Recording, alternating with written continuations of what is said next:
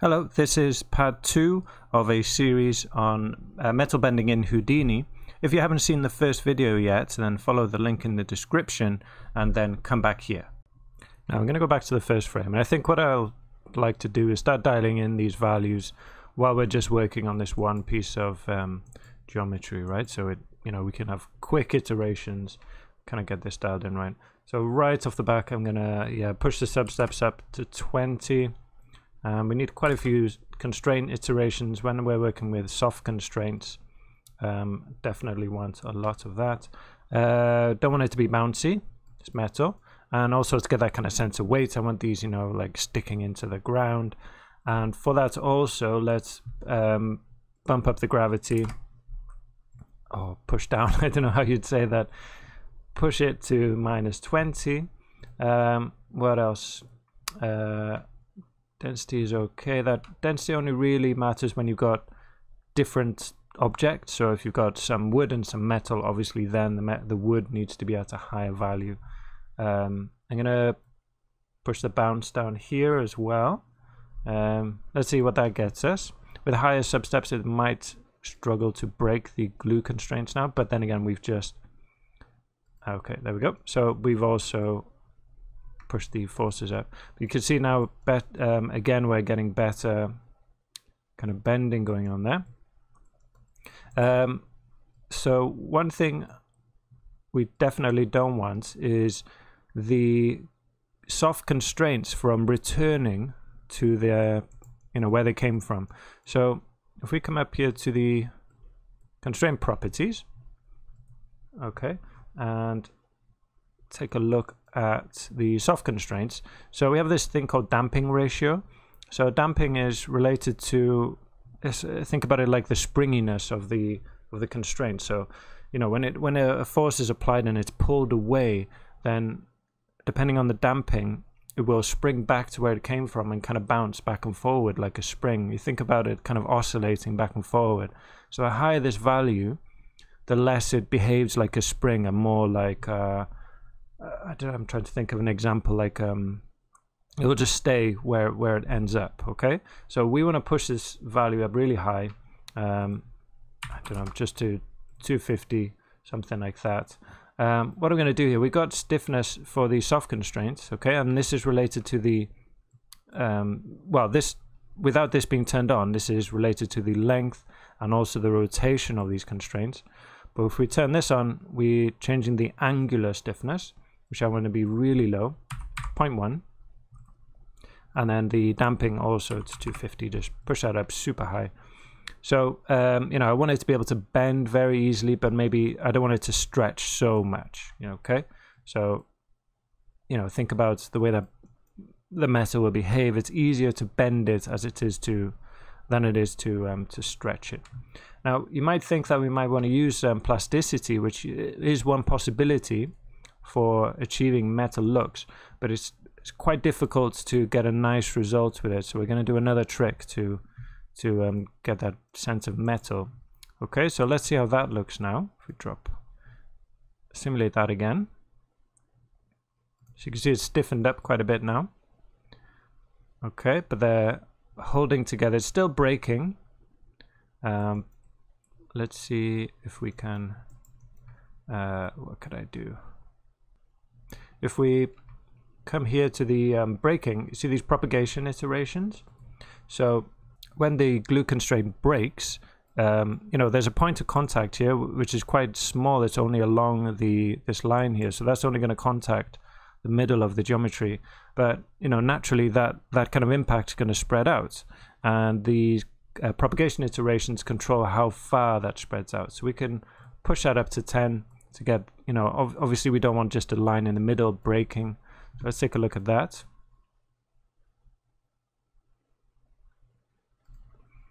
Okay, so whoops, kind of hard to see, but I'm getting a bit more. You can see it's spreading all the way up there. We don't want the whole thing turning into clay.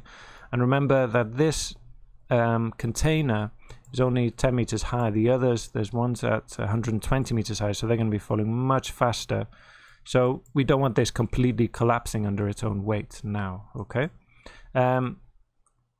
So if we come here, tab ABD deform pieces. We should be able to, I believe, see the result, the bending. So if I just plug this first, well, actually, no, we need to go all the way up to before we fractured the geometry and before we peaked it also. So this delete. Again, this is going to be, I'm going to be doing this a bit neater in a moment, but just to show you how this works. So we take into our first input the render geometry, then the constraint here, not really necessary, and then the proxy geometry, and visualize that.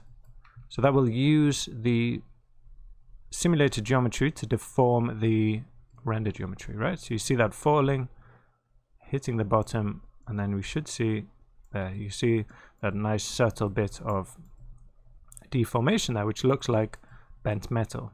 Now the problem with this is kind of holding there, but it might, well, it probably will, or it can kind of continue to bend, okay, which doesn't really make sense. We only want the metal to bend when it's in under, you know, very extreme forces. So if we dive inside to the simulation, you can see all these green spots, and these are the soft constraints, right? If I change this to wireframe, the kind of spot, these dots are the glue constraints. Okay, so what we want is for these soft constraints to return to being glue constraints after a little bit of time. So to do that, if we go into the constraints tab here and into the breaking threshold, here we can do special things with the constraints. So in this case, they will break if they are stretched to a certain distance, okay, a distance of 1, which is, you know, really high, but we don't want any of the constraints to break. All right, so we'll just turn that off, and we're going to be working over the soft constraints. Hard, we don't have hard constraints, they're pretty much the same as soft. We're also going to be working on the glue constraints here. I'm not going to use any of this. I'm going to go down to the vex expression, and we're going to be typing a little bit of vex in here. So basically what we want is to check if the constraint name is either glue or soft. And if it's soft and a certain number of frames have passed, then I want it to return to being a glue constraint. Okay, so we need a conditional, right? So if let's we can delete these, actually we don't need it. So we have a conditional if the constraint name, so s at constraint underscore name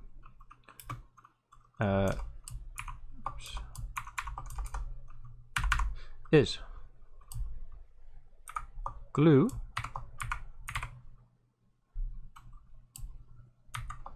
okay, so if you are a glue constraint, we're gonna do this.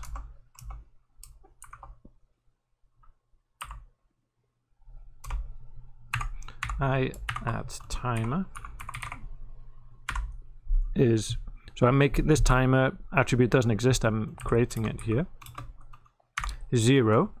Okay, so that basically does nothing. It just generates this attribute and it sets the value to 0. Now if not, okay, so if we have any other constraints, in this case we don't,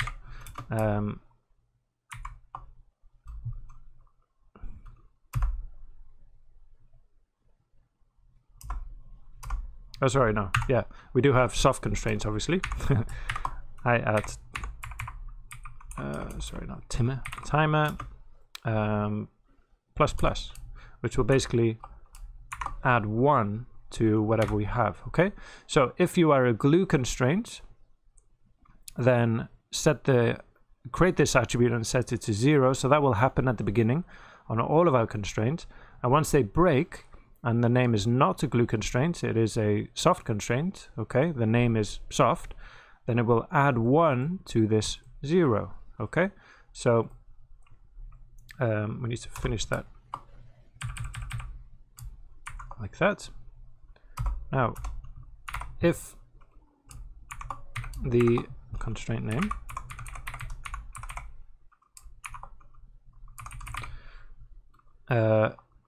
is soft.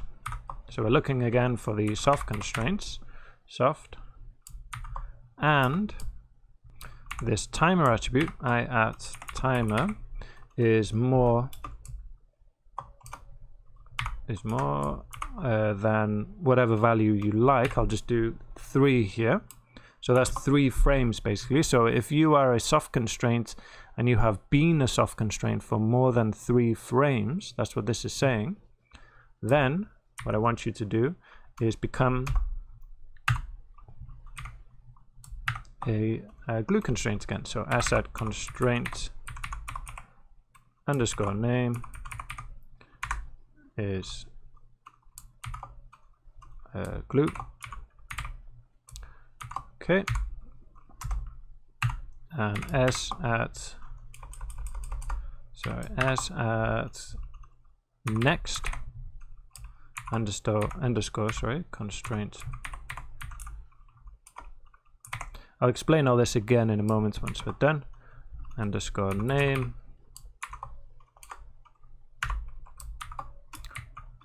Oops. Is soft. Okay, and then we also need a strength as well for that glue that we've just created. I think by default it will go back to whatever you set it to before, but it's handy to be able to change it. Strength is 10,000, which is the same as what we had before, and that's it. Okay, so no errors yet there. Okay, so if we dive inside, we're not getting any error messages, so seems like everything here is fine for the moment. So what we're doing is we're checking if the constraint name, okay, is glue. So if we take a look at what comes out of this constraint properties here in the geometry spreadsheet, we have lots of attributes, but what's important to us is this constraint name. And at the beginning, they're all glue constraints, okay? They don't have a type. And they also have a next constraint name. So that means when they break, turn into a soft constraint, okay? So then inside the simulation, if you are a glue constraint, set that this timer attribute, which we're inventing here, creating, declaring, and set it to 0. I should tidy this up.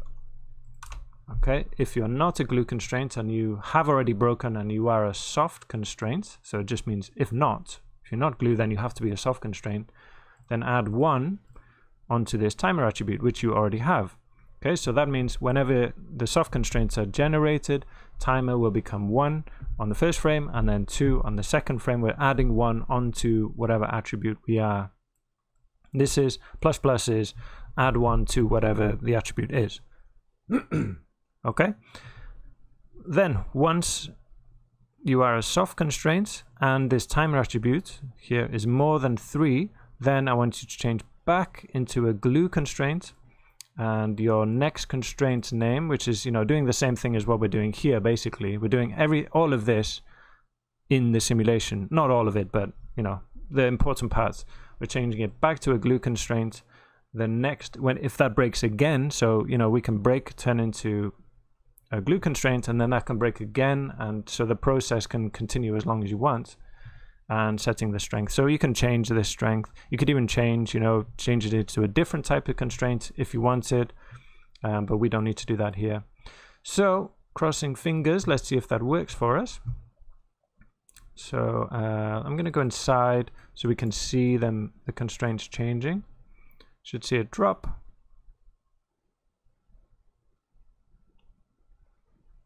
Breaking. Oh, and we've got a disaster, so let's see why that is.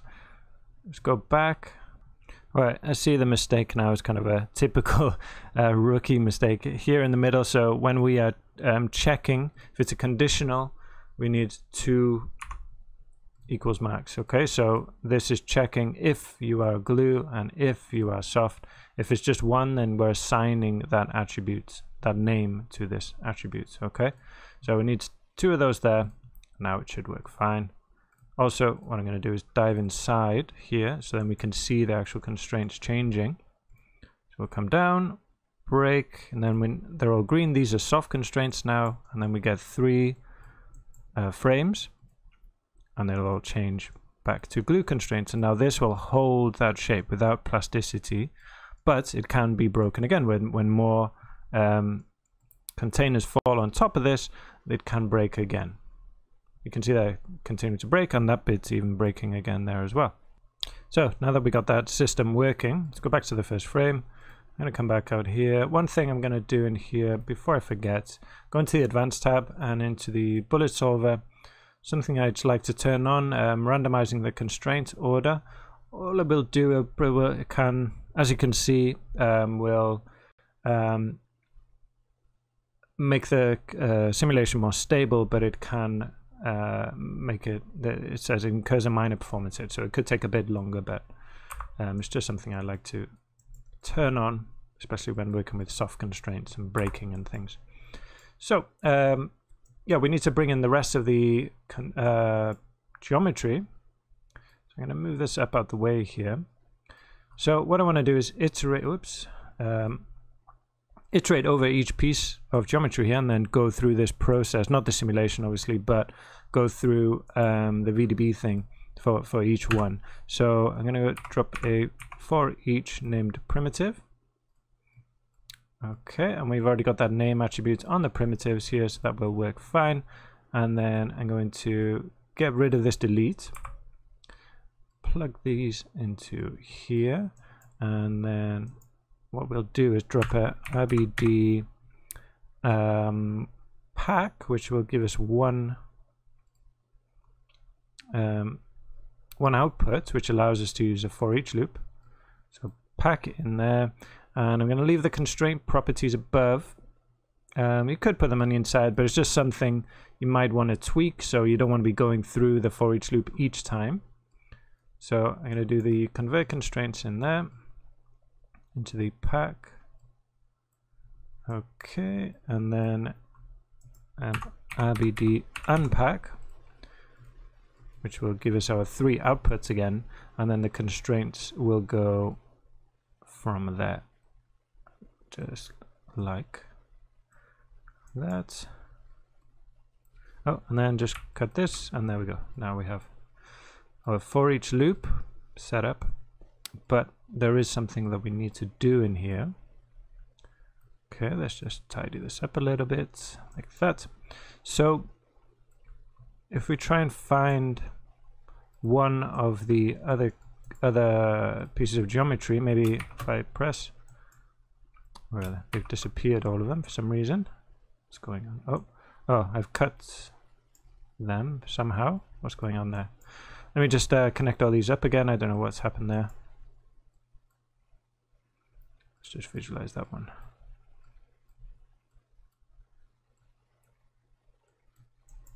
Some kind of weird error.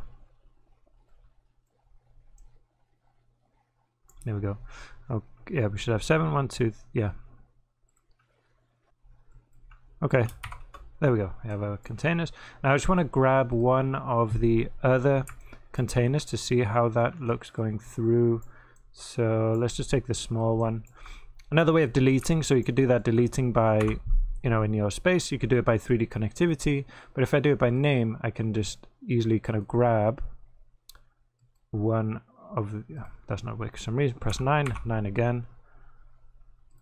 Do it by, oh, because it's on the points. I think if we come down here to where it's on the primitives, now yeah, I can select that, press delete, and delete non-selected. There we go. I'm gonna put this back to smooth wire shaded. Okay, and then let's follow it through this process. So we peek it out, make a VDB, and convert that VDB.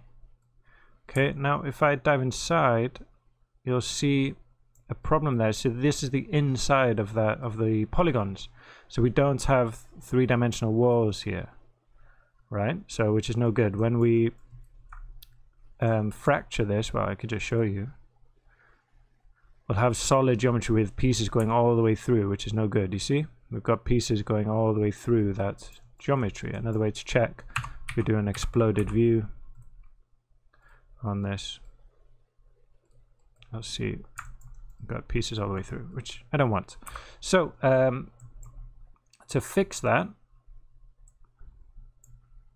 what I'm going to do is we need to split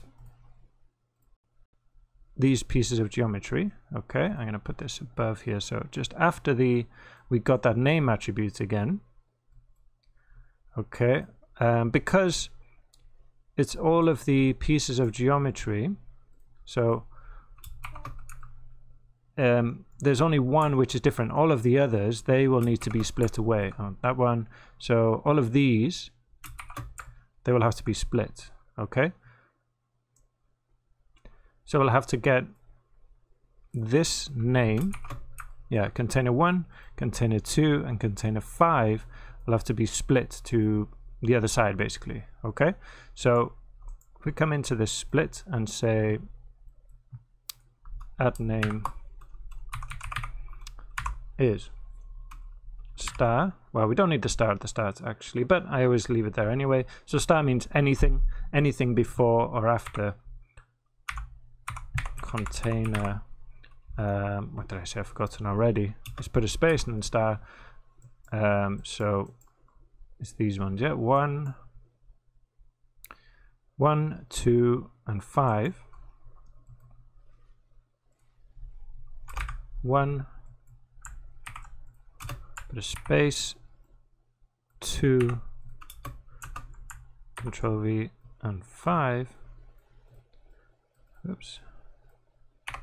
Okay, that will split them over to the side. So if we visualize this now, so if I do that and then invert it, oh, there we go. I just lost the main place. So spacebar and F, and you'll come back to it. Also, sometimes with for each loops, it's a good idea to just click this reset cached pass. So that's just going to send everything round again. There's one at the top and one at the bottom here as well. Can get rid of that. So so what this means is all of these containers will go this way because I've inverted it, and the others, so these ones will come this way, and we'll do something special to them. So I'm going to drop a bound here. Side. Let me give myself some more space. I'm pressing escape because it's trying to run the fracture there, which takes a bit of time. So bound will just drop a box over the top, and then I'm going to change the padding by 0.2 just to make it a little bit smaller, and then make sure we orient the box as well. It won't affect it now because we haven't got any transforms, but we don't have any rotation, but well, I can show you. No, we won't bother yet. Once these are rotated, we need the boxes to rotate with the shape of our geometry. Now I'm going to just subdivide this so we've got, it's probably not necessary, but I like to just have, so that it's not round, I want it to stay square. Change it to bilinear.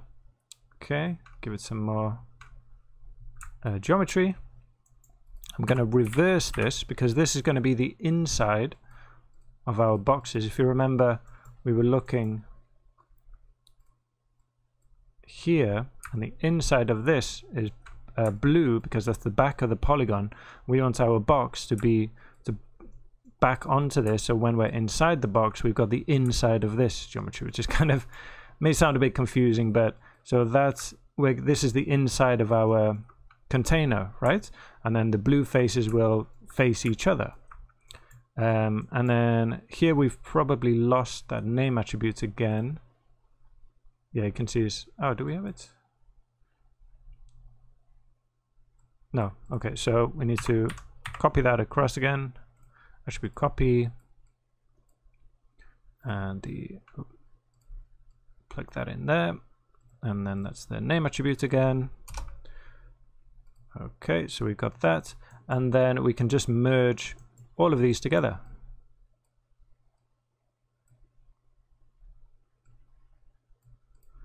All right, so drop a merge down here. Give us out. Oops, we need to stretch this out a bit more. There we go. So we're going to have these two together. So if we go back into our scene view, now we have an inside to our geometry. Okay, and when we fracture it, we won't have geometry going all the way through. And then whenever this for each loop goes round and it comes out of this side, we just want it to go basically bypassing all of this and go through into the fracture. So we can just merge them all together. Okay, and then if we take a look at that fracture, go inside, we'll see we've got them, we've got a nice more realistic geometry now. So that's great. So we're getting close to being pretty much done now. This will take a bit of time to run through all of them. You can see just doing the one, cutting and doing all this, creating VDBs and everything, poly reduce, all of that takes a bit of time.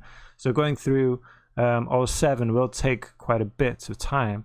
And then once they're ready, we can, this is all ready to go, and we can cache it out or just run a flipbook. Let me come up here first, and what I'm going to do is just go through all of these transforms, and obviously we don't want them just stacked up perfectly above each other, but I think for this part of the video I'll just I'll probably play it in fast forward, because I'm literally just typing in numbers here, just kind of tweaking the rotation and the translate, but I'll just kind of hold it for a bit so you can copy the values in if you want to have it exactly the same. But I suggest that you play around with different values, do your own thing, have more or less, different geometry, whatever you like. But it's just so that we've got, a nice result at the end. I'm gonna just go through all these now.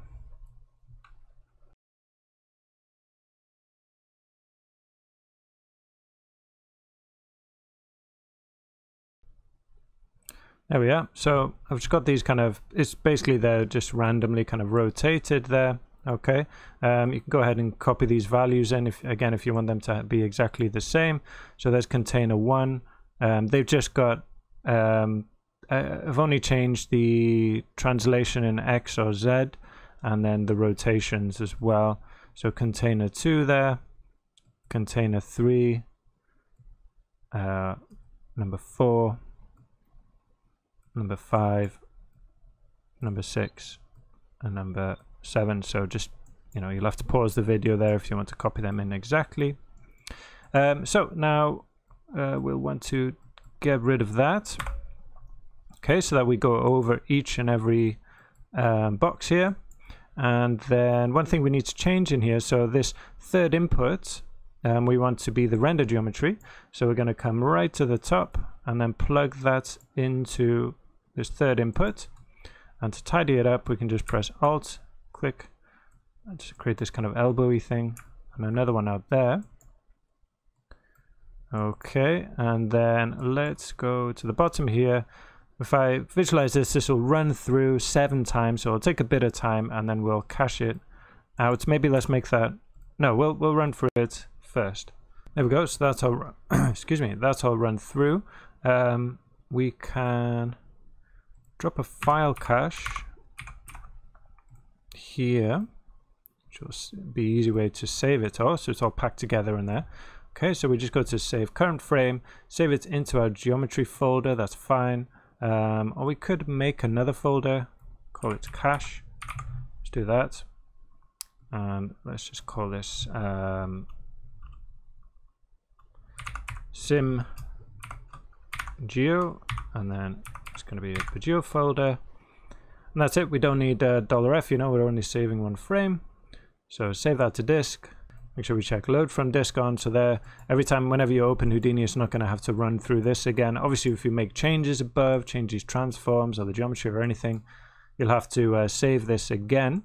Now we can go ahead and simulate. So let's go down here to the bottom. One thing we might want to do, is not actually necessary, but drop an ABD configure just before.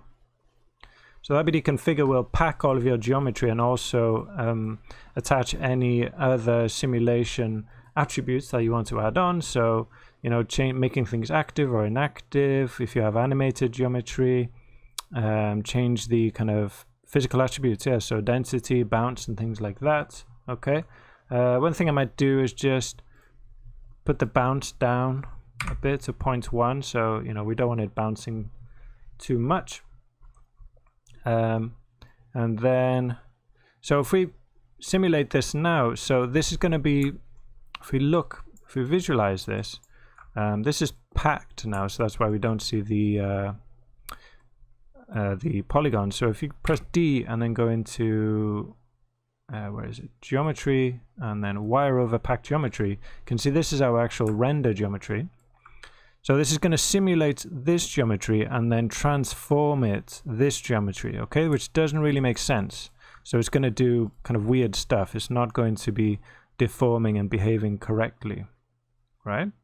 So you can see that we've got kind of points coming down, and yes, these are the constraints actually, and it's not really working. So what we do is just put that back to the start. I'm going to connect this in here.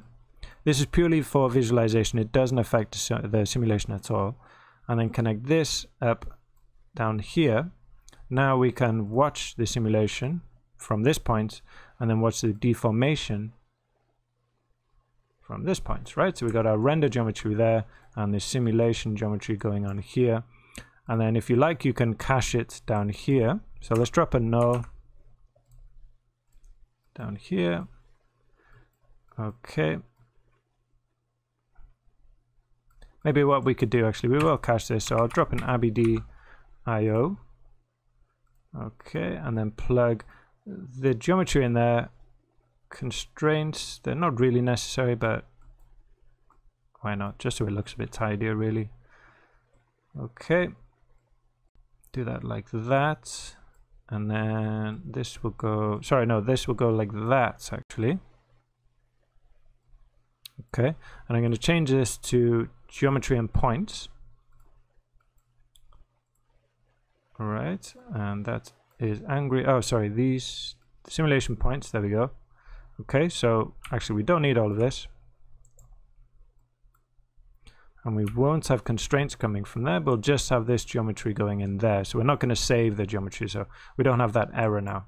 So basically, yeah, the cache that we're saving will just be the points. So this is really light way of saving geometry. You just got points with a few attributes on there.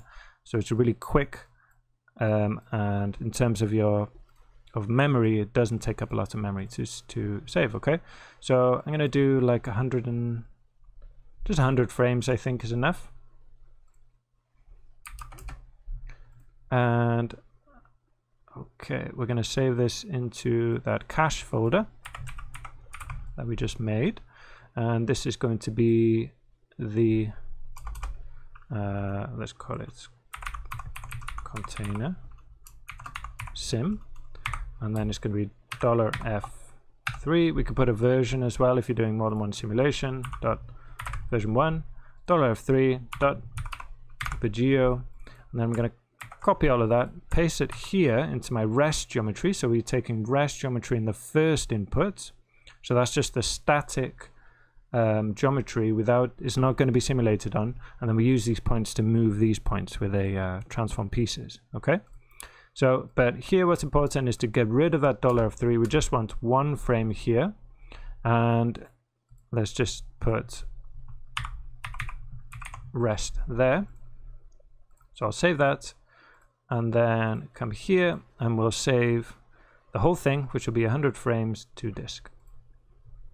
Right, so let's see how that came out. Check load from disk. Just make sure to check this save from disk here as well. I'm not sure if I mentioned that before. Let's just save that rest geometry and this will be the actual sequence, right? Don't need that null there, just get rid of that.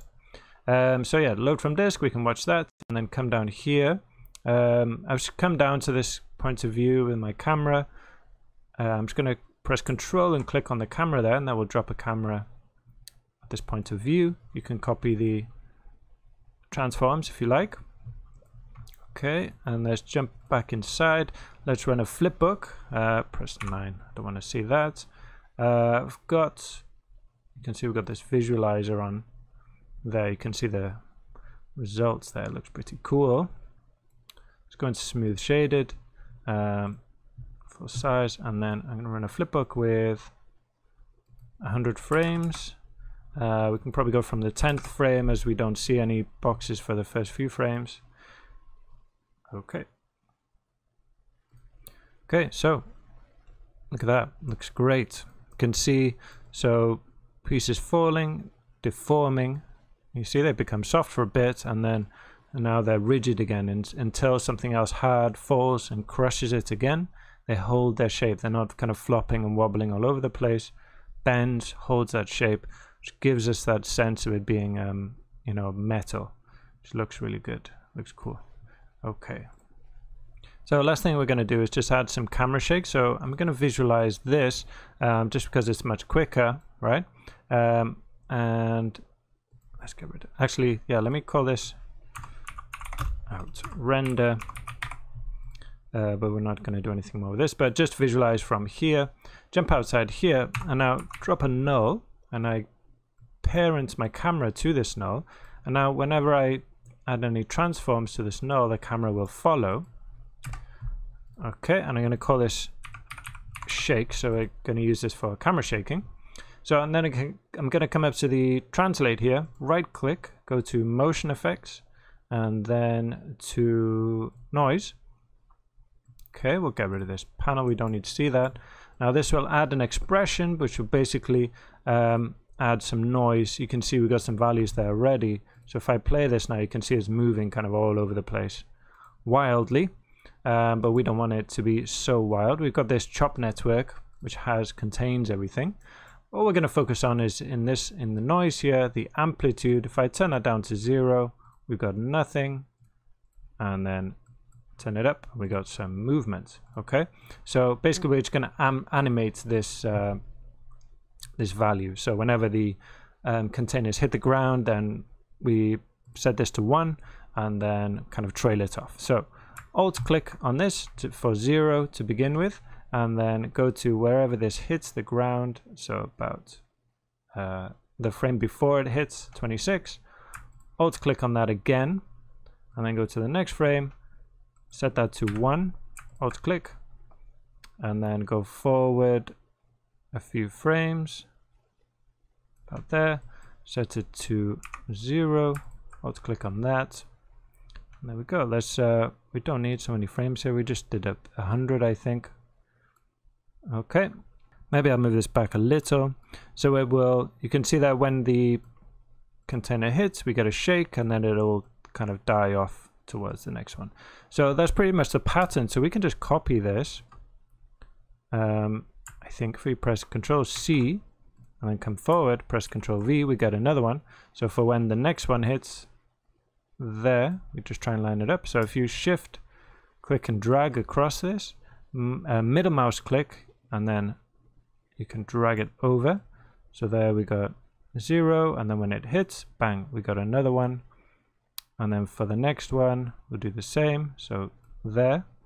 So I'm going to shift, left click and drag, and then Control C, come over here. I think if I paste it there, no, it won't drop it in the right place, but again, left click, drag over and bring it over. Let's go to that frame. So one more over, like that. So there we get 0, and then bang, when it hits, copy and paste that again. Or maybe I could just press Control V now. Yeah. So for the next one, there it hits. So I just need to bring it back 1. And then for that one, let's do another one. Just like that. So, oh, maybe that was a bit premature. Yeah, needs to go one more forward. Bang. There we go. And then we've got another one. About there. No, not yet. One forward again. So bang, and then it goes down, and then we got one more Let's just alt click and drag, move around. Make sure you're not pressing, this isn't turned on because that will move the camera from where it is. Okay, so that one hits around here, it looks like.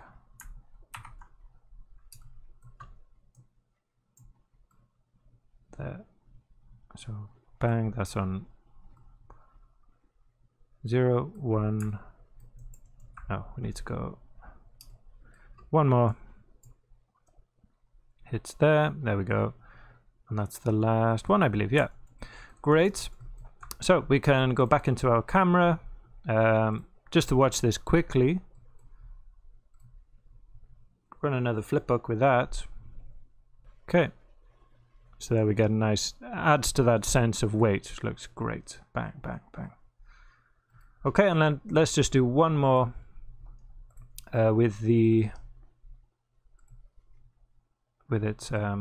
our nice geometry. Maybe we can just drop a ground plane, just to have some. Oh, am I doing group? Not a group. I need a grid, and then just make this.